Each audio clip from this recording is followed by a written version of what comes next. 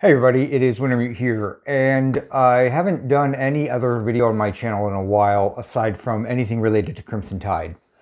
And I've just been busy. You know, my health has been kind of doing this number, so we're back in an upswing, and we're trying new things to make sure that that kind of stays that way. So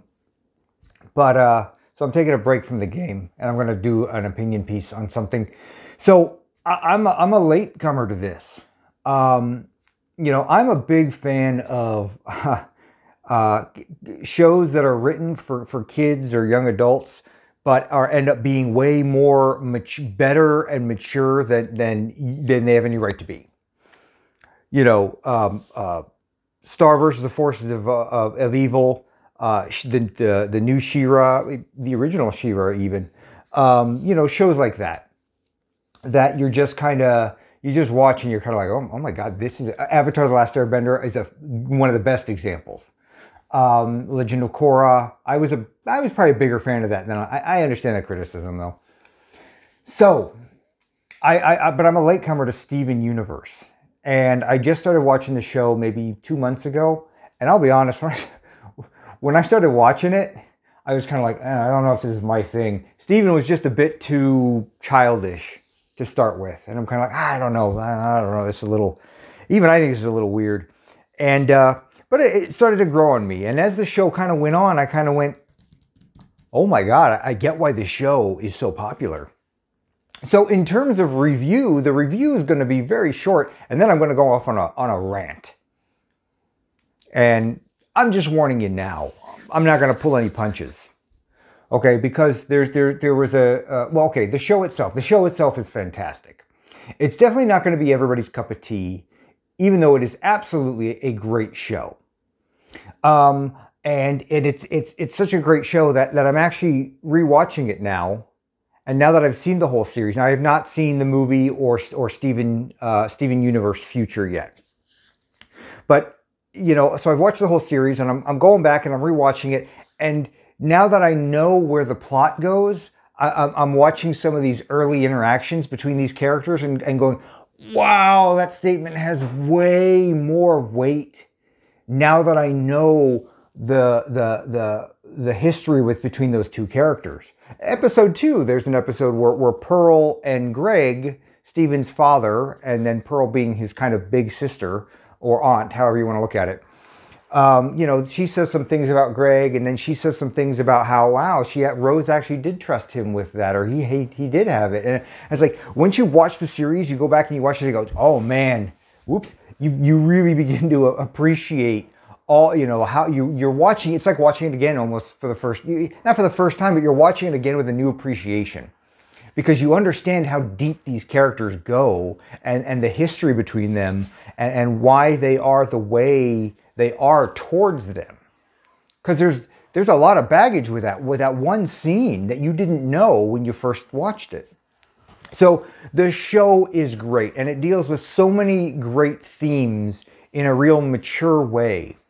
You know, unrequited love, stranger in a strange land, growing up in the shadow of a famous parent, coming to terms with whether that parent was really who you thought they were versus the myths that surround them. You know, identifying and ending the cycle of violence. That was one that really kind of caught me. But that was a theme of the show, and that one didn't become readily apparent until much later, and and you kind of realize what some of the villains' motivations are, and you're kind of like, oh, yee. You know, and of course Steven is endlessly optimistic. So to him, you know, one of the themes that they constantly cover with him is showing kindness and compassion to your enemy, even if they are vile and beyond redemption. And what does that say about you? And so it's a great show that deals with a lot of themes in a lot of different ways. And one of the things that I went into it deliberately not reading up on it. So I didn't know anything else about it. I wanted to take it as it is, coming at me kind of fresh. And I'm glad I did. I'm really glad I did, because I have a completely different idea about who the crystal gems are when I first start watching it. And then once certain revelations come out, and it completely flipped my perception on its head. I literally went into it, and after the first couple episodes, I'm like, okay, so the crystal gems are like cosmic superheroes that get kind of assigned to different sectors of the universe to help protect planets. Is that what's going on? Okay, cool. I guess I kind of get that, because they deliberately don't give you the entire story of what's going on, and I like that. That was a good thing. So, boy, was I wrong. Wow. But, you know, it's great to experience those revelations and kind of go, wow, this is way deeper than I thought, and way more messed up than I thought. And there's a lot more baggage going on here, and there's a lot more backstory going on here. So ultimately, yes, Steven Universe is an excellent, excellent watch. I thoroughly loved it. I can't wait to sit down and experience it more thoroughly with my kids. Because it presents things in a way that, depending on the maturity level of your kid, just like The Last Airbender and She-Ra and shows like that, they're going to present these deep themes, but the kids can kind of watch it on this level. Well, if they were to go back and watch it in a couple years, now that they're older and more mature, they're going to appreciate a whole new level. And then again, a whole new level. And then again, a whole new level. And even as an adult, you may watch it through the first time and kind of go, okay, I really enjoyed this. And then you watch it again and you're kind of like, wow, you start to pick up some things you missed. And how deep and meaningful some of these conversations, what past is just banter between two characters, takes on a whole new meaning once you learn the backstory. So, yeah, thumbs up. I don't really have a rating system. 10 fingers up. So yeah, now I'm going to tackle a controversy that surrounded Steven Universe, and neither side of this argument is going to be happy with me. Neither side, and I'm warning you right now. So we'll jump right in, and I kind of recalled there being a controversy about Steven Universe. So as I was watching, wait, wasn't there some hubbub about this? So I Googled Steven Universe controversy, and it's like, oh, apparently it has a same-sex wedding. Of course, that has to be a fucking controversy. In and of itself, I'm like, oh, gee. I just rolled my eyes and went, okay, somewhere in the show there's going to be a same-sex wedding. Now, I had no idea what to expect. And I'm kind of like, okay, well, is it going to be those two characters? Is one of these characters going to come out as being gay or something? I mean, I didn't read too much into it, so I didn't know what to expect. So then, as the episode progressed, or as I get closer and closer, I kind of start to see, oh, okay, I think they're moving towards that with these characters. Well, I was wrong, and then it moves a little bit further, and it starts to move towards that with these characters, and I'm kind of like, wait a minute. They're not going where I think they are they? This can't be right. Because the controversy was about a gay wedding, or a same-sex wedding, excuse me, same-sex wedding. But those characters don't have a gender. Wait, okay, hold on. So I just kept watching, and I'm kind of like, and then it happened, the episode happened. And I'm watching it, and I'm kind of like,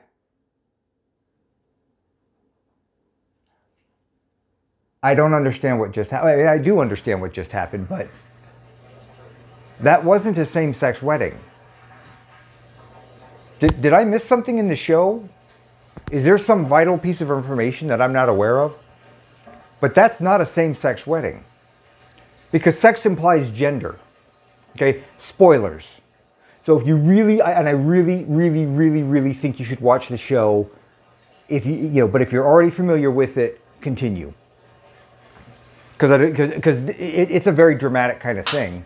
But so let me back up a little bit. If you're still watching and you don't care about spoilers, gems are an alien race, and they are beings made up of pure energy. And they basically, their bodies are surrounding the gem that actually houses their consciousness is a holographic projection with mass. So basically, they literally can take on any form they want. They don't have genders. This is an established fact within the show. Now, most gems, pretty much all the gems you see in the show, are predominantly present as female. And everybody that, most people who interact with them on the human end of things refer to them as you know, her and she and a woman. And the gems don't seem to care. The gems don't care. It just doesn't matter to them because they don't have a concept of gender. A point which is very, very strongly illustrated at a couple points throughout the show, that the gems don't understand gender. They barely understand the concept of change, let alone gender. Because a lot of the gems from Homeworld who start interacting with Steven and the crystal gems, so they see Steven and they go, "It's Rose." And Steven's like, "No, I'm Steven." And they're like, "Whatever, Rose." And they literally cannot understand that is not his mother, because his mother gave up her physical form to merge somehow and take some essence away from her Steven's father and create and reform herself as Steven, because she wanted to be reborn as a human gem child, because she wanted to experience life in a new way. She no longer really exists as we know her. Her essence is now Steven. Steven has her gem embedded in his body. That's part of who he is. But the crystal gems the gems from Homeworld cannot understand this concept. And they constantly refer to him as Rose, which is his mother's name. And again, Greg, his human father, saw Rose, interacted with her as if she was a female because she presents as a woman, and fell in love with her. But the gems themselves don't have a concept of gender. And they go to great extremes for Rose to show how hard it is for Rose, using flashbacks, to even understand what a child is. She literally lived on this planet for like 5,000 years. And it isn't until her relationship with Greg that she really begins to understand what a human child is. This is how alien the gems are in some of their core thinking. And it's easy to forget that because they acted like humans for the most part who have been on the planet for a while. Yeah, they're still alien, but they say and do things, but their core processing is still very foreign. And they even show scenes where after Steven is born, they're talking to Steven while he's a baby, and they're like, "Rose, where are you? Why don't you just retake your form?" Okay, these are the same people. These are people who understood what Rose was doing, but still cannot comprehend what happened. This is such a difficult concept for them to understand. Gender is not a thing for them. They are literally genderless energy beings. So you kind of need gender to have a same-sex wedding, right? Yeah? So let's point fingers. We're going to point fingers. And believe me, fingers are going to get pointed both ways. So wait for it. So the far-right, hyper-religious, fascist, ultra-conservative morons look at this show and immediately start screaming their head off saying it's a same-sex wedding. Joke's on you, buddy. Joke's on you.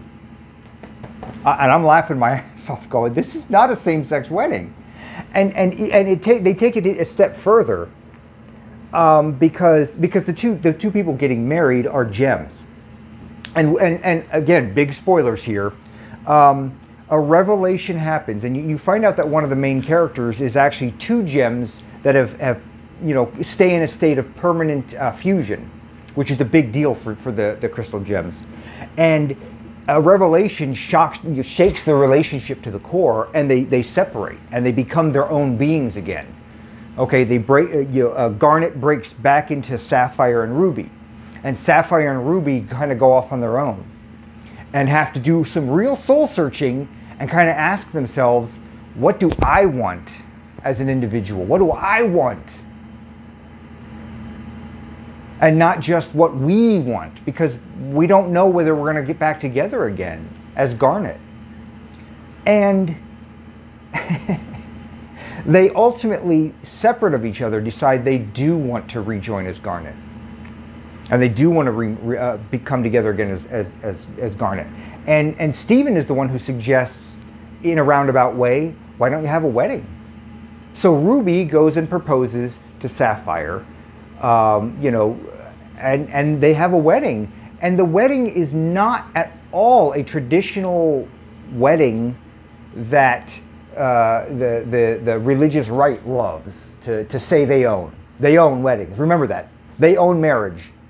The religious right, no matter what religion it is, it doesn't matter what religion it is, the religious right, no matter where you're from in the world, thinks that they own the concept of weddings.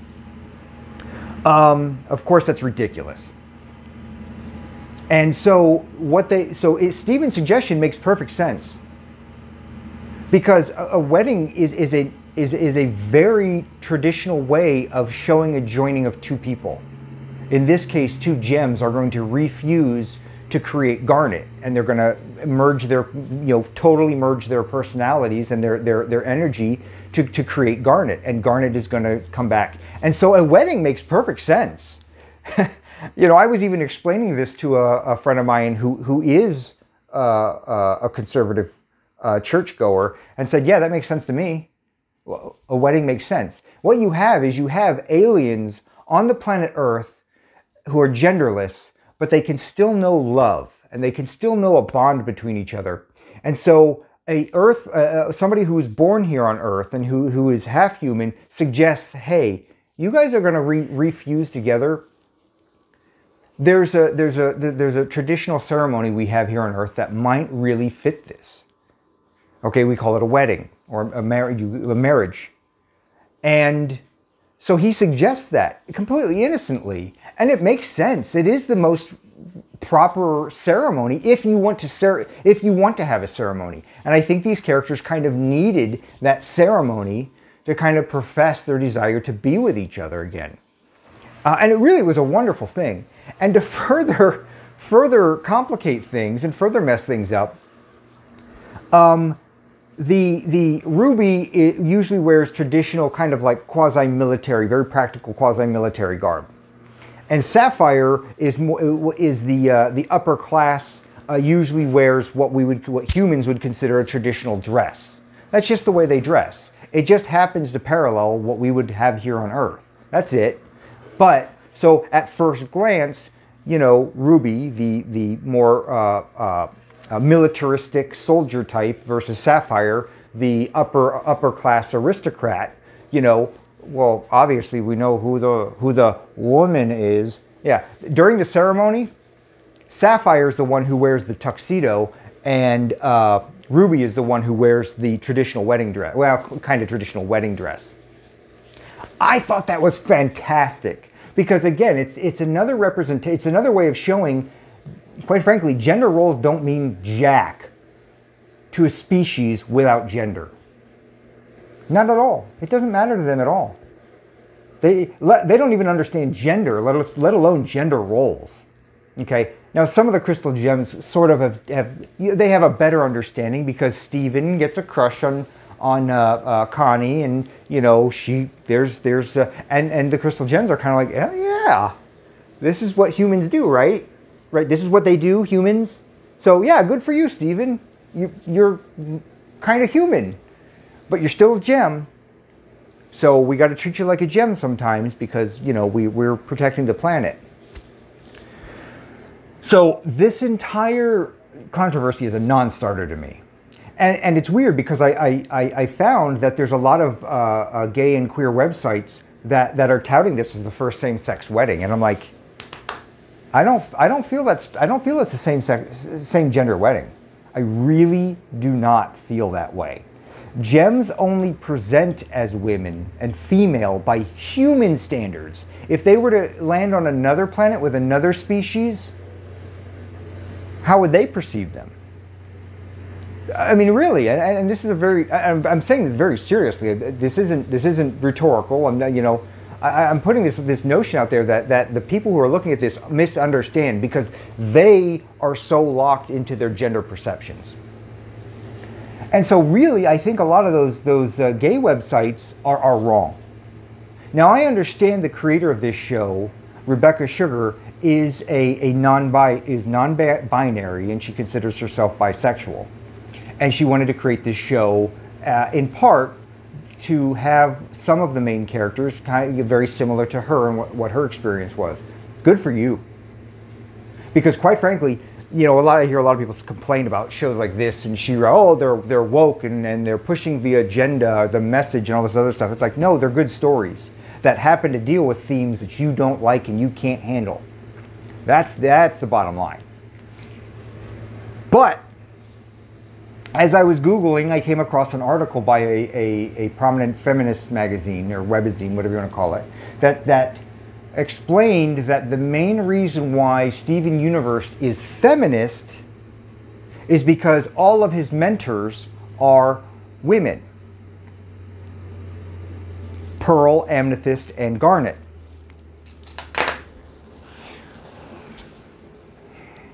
You already know what I'm going to say, right? Because I've already said it. But now I need to say the exact same thing to the other extreme. You're wrong. You are quantifiably, factually wrong. That is not true. Most of it, the three primary mentors that Steven has in the show are basically are the other crystal gems, Garnet, Amethyst, and Pearl, who are kind of like big sisters in a lot of ways. You could also look at them like aunts or something like that, but most people generally refer to them as like big sisters, and that fits. That fits with the relationship. They're still his caretaker at this point in his life. Those three are his caretakers at this point in his life. The other major mentor in his life is his dad, who acts kind of like a father because he's his father. A very traditional father in most regards. They have a very traditional father-son relationship during the show. So really his mentors are his father and three energy-based life forms that are stuck here on aliens that are on Earth. To say that his mentors are women is a bold-faced lie. Quite frankly, crystal gems could look like a potato with arms and legs. They can literally look like anything. But when they got here, they already had a society whose overall forms, generally speaking, were more in line with our perceptions of what a female would be, a more feminine, more female kind of figure. That's it. That's all it is. That's all it is. And we associate them with being women, so we tend, because of their outer looks, and we call them female and her, and they're cool with it because it's like, what difference does it make to us? Literally, we don't have genders. What difference does it make to us? So to say that this show is feminist for that reason is a hijacking, I believe, of what the show was really trying to say. Now, Rebecca Sugar has been, and I haven't found an interview where she immediately identifies herself as a feminist. Now, she does identify herself, like I said, she's non-binary, she's bisexual, she's, a couple different things like that. And she wanted to make a show with characters who are non-binary like her. However, and there's a lot of characters who are non-binary within the show, because that's what gems are. They are non-binary. But remember, Steven is not non-binary. He is, in fact, a male by human standards, with all the good and bad that comes with that. And he does, in fact, fall in love with a human woman, girl, Connie. And they do have a relationship, because that is where his heart lies. Okay? So the right and the left just completely fuck this up. I mean, to the point where, and that last article I was talking about, where, oh yeah, well, all his primary figures are women. It's like, did you watch the show? And I really would like to find the person that read this article, or wrote this article, and like, did you watch the show? You did. When did you watch the show? Before or after you wrote that article? Because there was never, and again, I went into watching the show without doing a lot of research. And as the show went on, I realized I don't want to look anything up because I don't want to spoil anything, because I've ran into that before. But there was never any doubt in my mind that the gems do not have gender, and they do not understand, they really struggle to understand gender. And gender roles hardly even show up on their radar as a thing. So this is a hijacking. It's a hijacking by the right, I feel, by the right and the left, to twist a show into their political agendas. And I really feel that they both missed the mark in this case. This is a show written for everyone. No matter who you are, what situation you are in, this show can appeal to you. You can relate to this show. You can relate to the people in the show. You might relate to other characters more than, some characters more than other characters because of who you are.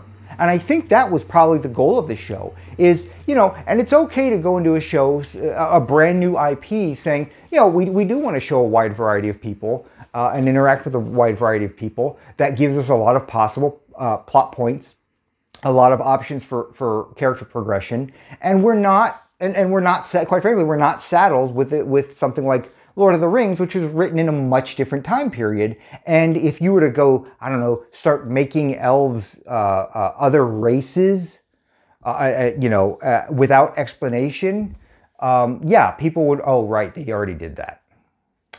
Yeah. Shit. You see, and therein lies the problem. You are literally changing an IP that is, with the Lord of the Rings, you're literally changing an IP that's been around for how long now?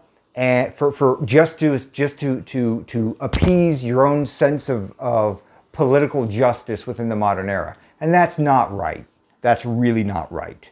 But you can take a show like Steven Universe, which is a brand new IP, and you can talk about this stuff and present this stuff in a way that is not shitting on existing IP, that is a way that you want to relate to people in a meaningful way in a new universe. Yeah, I didn't mean that to... In a new Steven Universe. Yeah, sure, we'll go with that. I meant that pun.